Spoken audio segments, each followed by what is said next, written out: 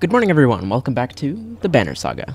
So we're here in camp. We have no food, and a bunch of people are injured, but that's all fine. Everything is fine. We're also extremely low on fighters. Well, I guess just Crummer's injured. Well, and David. And Oddleaf. And Mogan. And Rook. Everybody's injured. Anywho, we may as well move on, because we don't have any supplies to be resting here. We're just going to have to, well, avoid getting into fights if we can, which we've not been doing a great job thus far, and hope that this town has some supplies. There's our morale, and more of our fighters. Oh boy, cannot be affording all these losses that we're taking. The villagers here are completely oblivious to the destruction that is coming. All we've seen is some dark figures far off, they tell you. Aside from a few young families, they're reluctant to pick up their things and join you. Great, we didn't get any fighters, but we got some clansmen, so I guess that's good. We are gonna have to spend all of our renown on food, basically. I'm assuming here. Okay, a week's worth of food should be fine, and then we still got a little bit of renown left over. Of course, we could always buy more food and rest, which would help with our morale.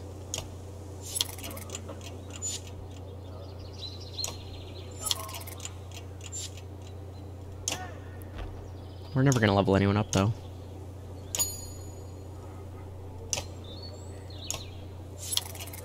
Okay, good. Everybody's back at full health, and our morale is okay. We even got some renown left over. Anywho, nobody else is joining us. We got no one to talk to. Let's be on our way. God, we need more fighters. We need more everything, really.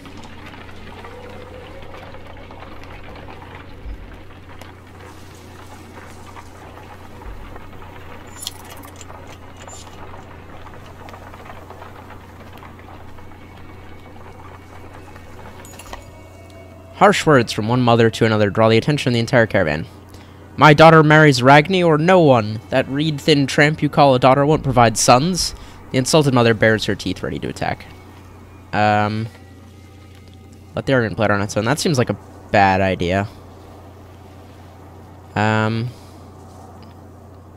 Explain yourselves. Excuse me. Ragni chooses my daughter on his own, the insulted mother says, but this one thinks I have something to do with it. Launching forward, the first woman flails wildly, shouting, Liar! The women are separated and eventually calm down, but you worry this is far from over. Okay. Fair enough. Well, we'll see how that goes, I guess. A mother's scream floods the caravan. Her daughter lies dead in a tent. We all know who did this, she spits, staring directly at the woman she scuffled with previously. Murder over a marriage? In these times? Something must be done. The accused woman remains silent. Let's investigate. A healer joins you in inspecting the young girl's corpse. An old infection, says the healer. No punctures, no choking, no poison. She died of disease. You report the news to the caravan. The mother admits that she'd always known her daughter was ill, and everyone moves on. Wait, that's it? We're not gonna... we're not gonna do anything to the lady who just tried to lie about someone murdering her daughter? No? Okay, that's fine.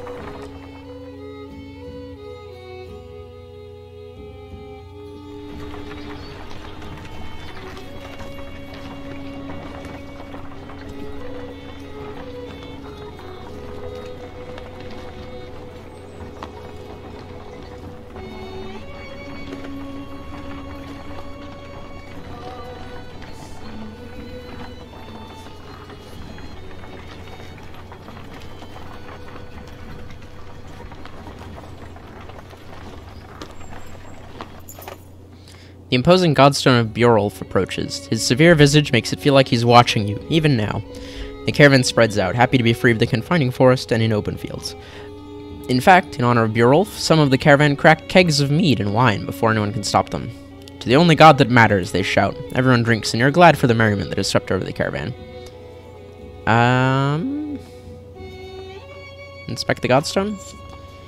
You look up at the godstone, Bjorulf's head surrounded by images of casks and drinking horns. Though he was always depicted as being stern, Bjorulf was one of the most popular gods of men in Varl, the one who taught them how to brew.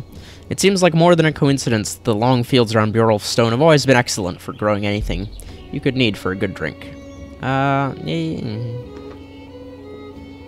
Our morale is fine, and I'd like to keep going before our supplies start running out, so let's get everybody up and traveling. You're openly mocked for suggesting that everyone get ready to walk some more. Still, it's not long before they've had their fun and you're back on the road. The caravan seems in a great mood despite everything that has happened. Excellent. I'd rather not waste a bunch of supplies hanging out around here, especially when our morale is already pretty good.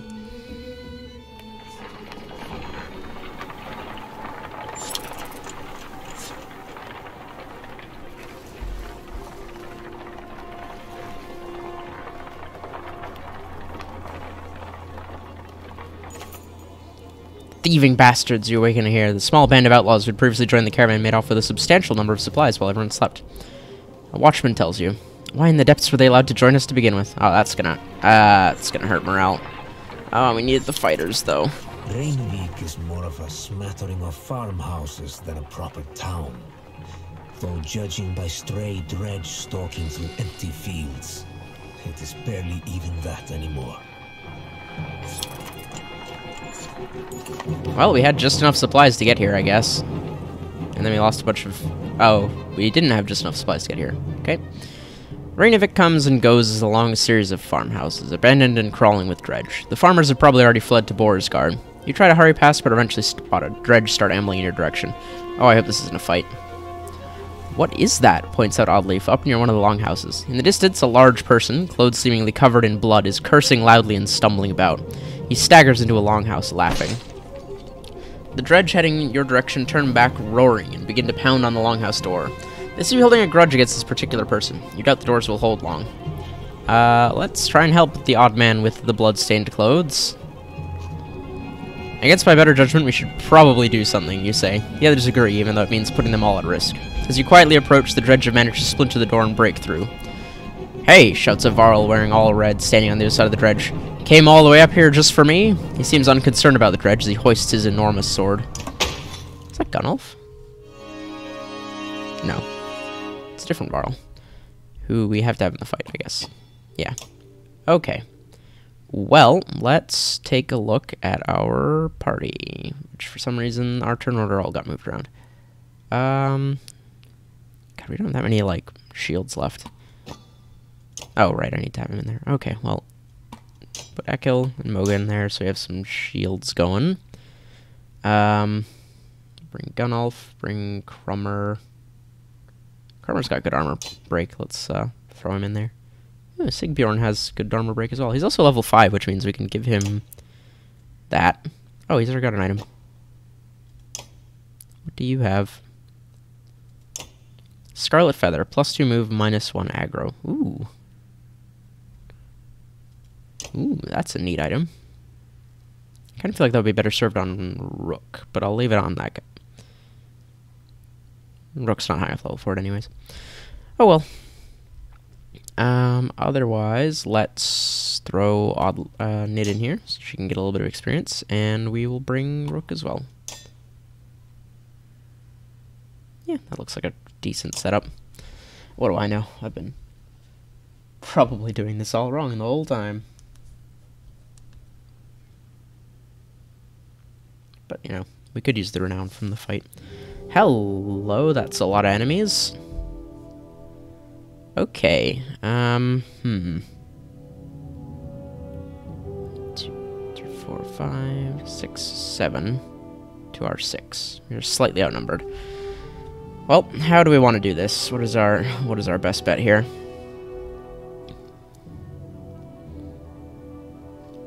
I don't even... I guess we can actually kind of fit everybody into the same space if we really want to, but I don't think we do. So Crummer's got good armor break, which means we want him to be able to put some damage on these dudes over here, right? Because these guys aren't actually particularly well armored. And I think Sigbjorn can probably deal with them on his own. Let's do it. Alright, Ekil. Let's... I'd love to play defense, but we need to damage this dude some before he gets a chance to start whacking us. And this guy gets to go soon as well. Who is going next? You. You're probably going to go for Sigbjorn. Not a ton I can do about that. Alright, well, let's damage this guy while we got a chance. There we go. Knocked him down to half health. Oh. Okay. Rude. Alright, so Mogan... I want this dude to be somewhere where Crummer can hit him, so I actually don't want Mogan to block him off. Yeah, because unless he goes right there... Actually... I can't really get Mogan anywhere is the problem. I guess I may as well just put you two next to each other so that you can have your shield bonus. Okay, good. He's moving up to kind of where I want him to be. And then Crummer can do this. Crummer can start working on that armor. Boom. Nice break. Oh, dear. Okay, that's the thing that needs to be dealt with. Now, Sigbjorn has Tempest, which is good. I'm not sure what level he has it at, but he could actually move over here and do a decent chunk of hurt to these guys. Oh, those dudes. Okay. Oh, there's another guy in that space right there, but there isn't. Who do I want to damage? You're already hurt. I could go fight you, but you're actually kind of separated right now, so if I just move away from you and kind of let you sort yourself out, that might be for the best. God, that +2 move is really friggin' useful, though. Alright, let's make this dude not useful anymore. Alright, here we go. Okay, Nid, from where she is, can now not really do anything. Although she has... Oh, that actually doesn't put anyone else in range. Well... Yeah, I guess just keep cracking this dude's armor. There we go. There we go. Got some more armor break on them. Oh, yeah. Armor's taking a bit of a beating. What can Rook do? I can move Rook in, and he could just support with arrows. Who is going next, though? Not this guy. This guy? Okay. Well, I may as well move Rook a little bit closer and injure that guy some.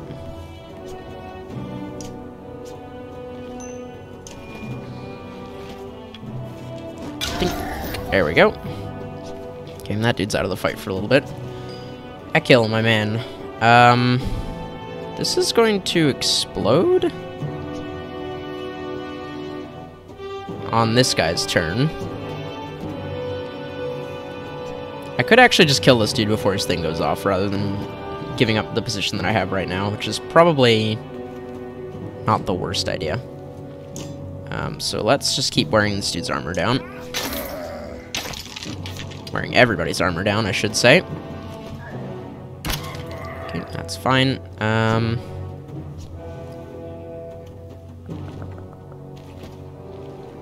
Okay, so Mogan could actually go kill this dude. Actually, Mogan could go finish this guy off, and then I could have Sigbjorn do something else with his turn, which seems like a better idea. Just race around here and get rid of this dude before his things go off. There we go. Okay, that guy's doing something. Ow. Okay, now we're starting to take hurt. Big dude is about to go as well. But if I can crack the last of his armor, then Nid should be able to do a shit ton of damage to him. Although he's gonna hurt, he's probably gonna hurt Crummer quite a bit. Go. Oh, he's doing the knockback thing. Okay, that's fine, because it means he's staying in range of everybody. And we can just put some hurt on these dudes. So this is clockwise, so we want to target like so. Boom, there we go. Nice damage, nice splash. Oof. Okay, Nid. Yes, there's the damage. Bunk. Okay, excellent. Alright, Rook. So... that guy doesn't do a lot of damage. A lot of these dudes aren't particularly threatening anymore. We may as well just start, getting them out of the way.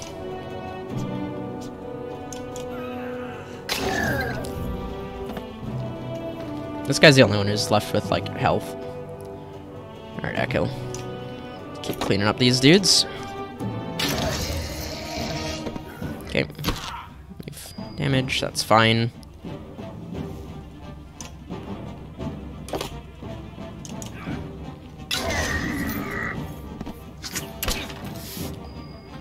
Okay, and then have Crummer come up like so.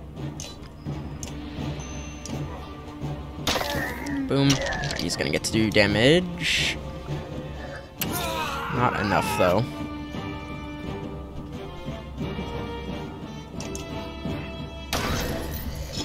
I gets one more turn. Oh! Deflect.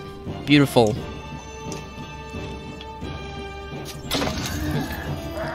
And then I think for the kill, we gotta mark prey.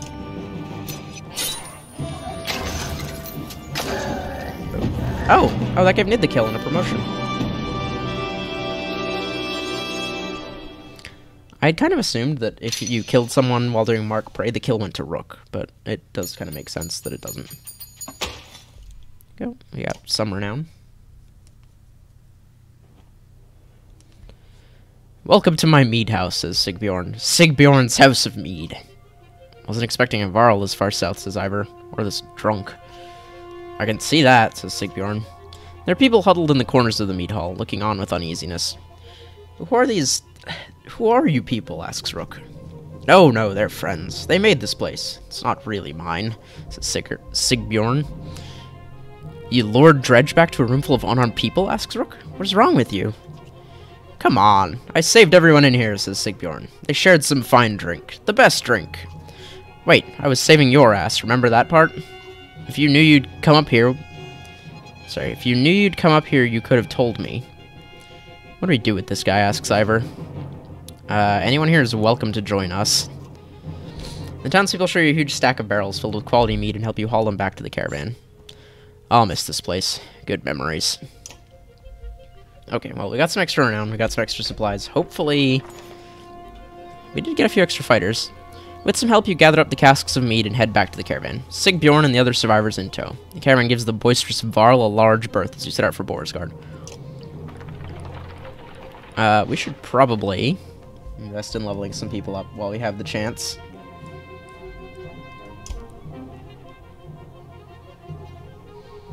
We could bump Nid up. We could bump Crummer up and give him some more armor break. Oh no, his armor break is already maxed. Give him some more effort to spend. We do need people with more armor break. Here,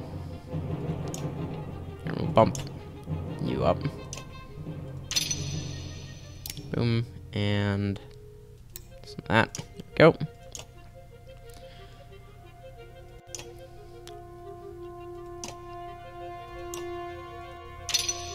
There we go.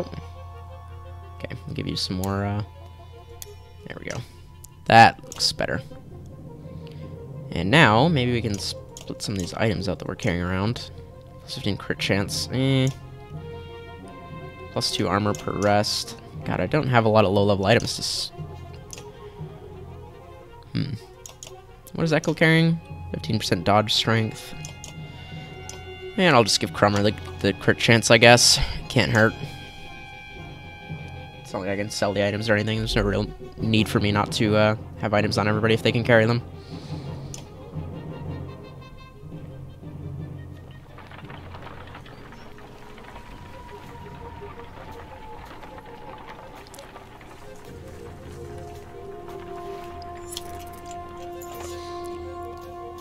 What did I do? Sigbjorn wakes in a pool of his own sick. Why am I surrounded by small people?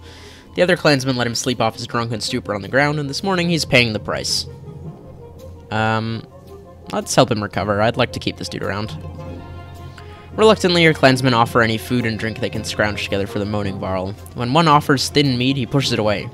In fact, take this away from me, he says, handing you his massive mead stein. Eventually, Sigbjorn comes to you.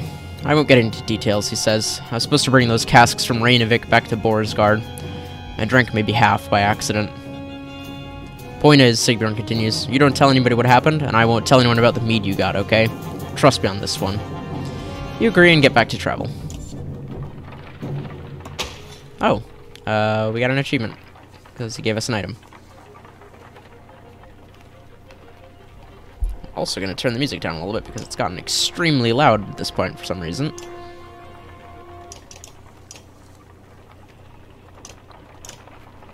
There we go.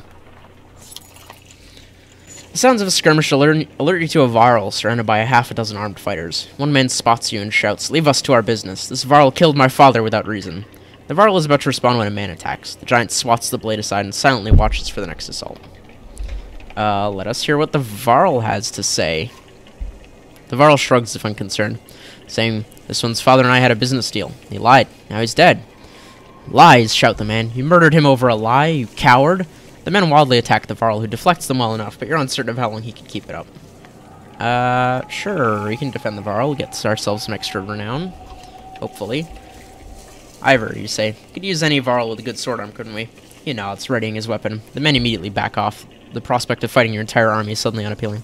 Oh, I was hoping for some renown from that. They watch from a distance, shouting obscenities and something about injustice. The Varl turns toward you. Didn't need the help, but if I'm going to travel, it may as well be in the company of other Varl. He falls in line with the others, and you return to travel. +1 Varl. Aw, I thought that was going to be a named character. Oh, we did get 5 renown for it. That's good, then.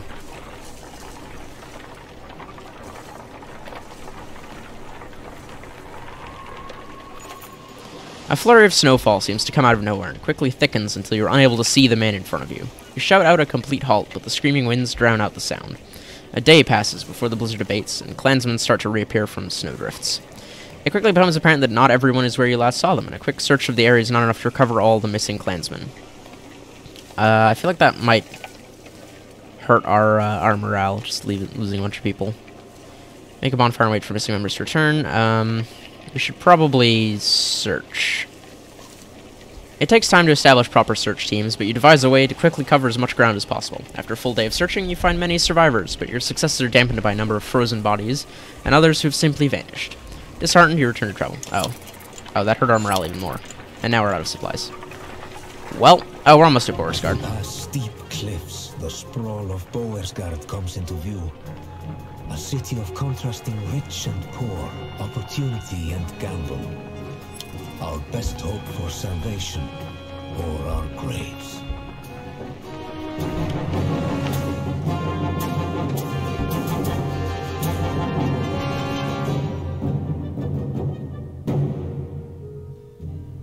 Man, the music is not playing around. Finally, you arrive at Borisgard, where the walls stretch for miles in both directions and are littered with the bodies of Dredge, Varl, and man. "Excuse the mess," shouts a voice from above the gates. Looking up, you spy a striking Varl, his face wreathed with matted black hair. Movement at the gate catches your eye. Dredge is still banging on the gate door. Gate door's without luck. "Let us in," you shout. Sigbjorn pushes past. "I won't be hearing the end of this for a while," he says, before yelling. "Open up, Bolverk. They dug me out of Reinevik." You hear a laugh echoing on the wind as the doors creak. A dozen armed men, led by the massive Varl, make quick work of the dredge and usher you into the city. Oh, well, there you go. That was easy enough. "You may be interested to know they brought a mender," says Sigbjorn. "You didn't go to get a mender. Where's the mead?" asks Bolverk. Sigbjorn shrugs apologetically. "I guess the mender will do," says Bolverk. "Either we've got a chance now, or we're completely screwed." "I'm Rook. We've come a long ways, some as far as Skogar. Are you in charge here?" "In charge of the governor, I suppose," says Bolverk. "Listen, if you have something to tell him, say it now. Otherwise, you're on your own. I don't care where you go, but stirring up trouble is probably the only reason you'll see me again. It won't be to talk. Mender, come along. We're going to see the governor." Bolverk and Sigbjorn leave with Eyvind, who goes willingly, signaling that he's fine. Fine. This is just like Frostfeller all over again. "This is nothing like Frostfeller," says Ivor. "The one in Bearskin is probably leading the Ravens." "Ravens?" asks Rook. "Is that good or bad?" "Depends on who they're working for," says Ivor. "Hopefully it really is the governor and not someone trying to strong-arm their way into his seat. I guess we wait for Eyvind to tell us if he comes back," says Rook. "I'm not worried about Eyvind," says Ivor. "I'm worried about the army of refugees we brought who don't belong here." "Probably right," says Rook. "Nobody ever uttered a nice thing about Borisgard. So what now?" "We have to go to the docks and see what our options are, in case we need to leave quickly. Did you notice the city guards when we came in?" "What guards?" asks Rook. "I have a feeling the Ravens are all they've got left. Something serious went down. And when Bellower gets here, he's going to walk right through this place without even breaking his stride." "Let's keep to ourselves for now," says Rook. "So, the docks.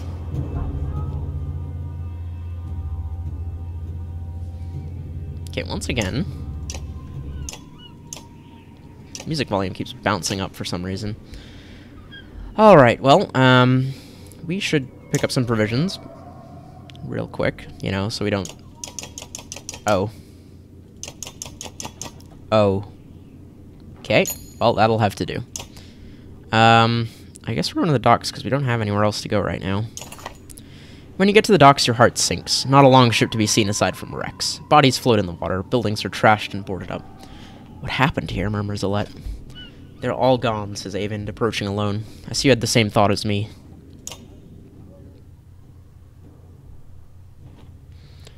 Avon, you're okay, says Alette. I'm fine, says Avon. It wasn't a lie. The governor is here. He's in hiding. Why? Asks Alette. Since the dredge started appearing, anyone with a ship and half a wit left long ago. People can't leave by foot. Food is scarce. The markets are bare. Boarsgard is a fire keg waiting for someone to tip it over. So the governor's paying the ravens to protect him against his own people, says Ivor. And keep the peace, says Avon, so to speak. It's more like a massacre anytime there's a hint of an uprising. Where does that leave us? Asks Rook.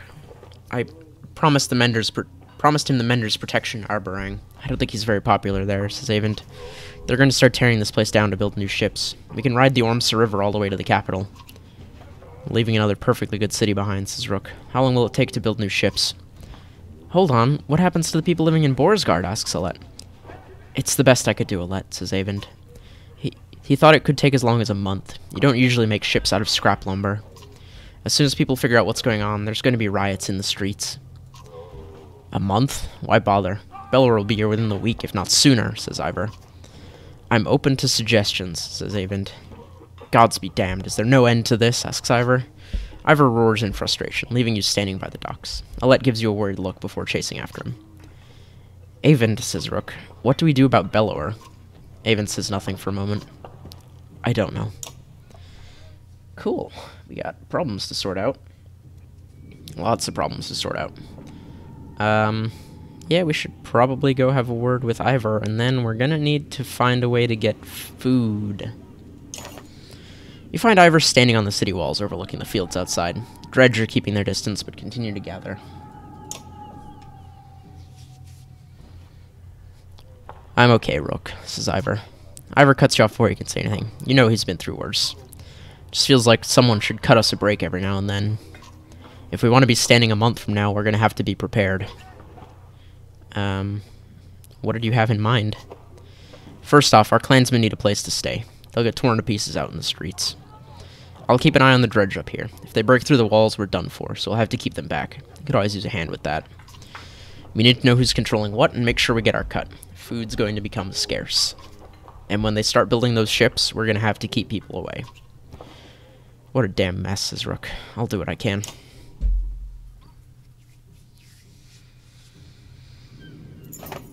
Ivor explains. I'm leading attacks with Avon every time the dredge get too close to the gates. Listen, we're going to lose fighters in Varl every day like this. I don't need to tell you what happens if nobody is manning this wall. We could always use help. You consider what you want to do now, knowing that any of these tasks will likely take a full day. Find a safe place for the caravan to stay, join Ivor in defending the walls, find a source for supplies. Let's find a safe place for the caravan to stay first. The entire caravan is spread out in the streets, where they're attracting attention. We could look for a public house, suggests Alette, like Frostvalor.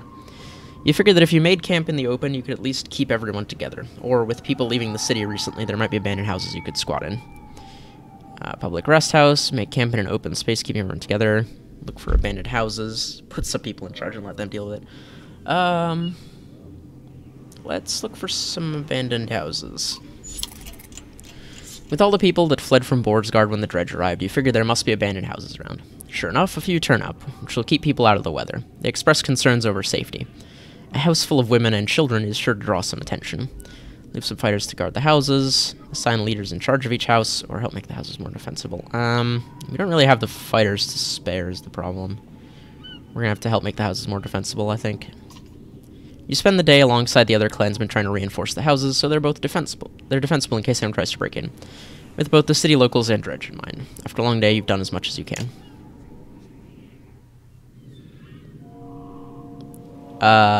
Okay, well, we just lost all of our fighters, which is a problem, but that is also, I think, where we're going to have to call it for today. So, thank you all so much for watching, and I will see you all in the next episode. Goodbye.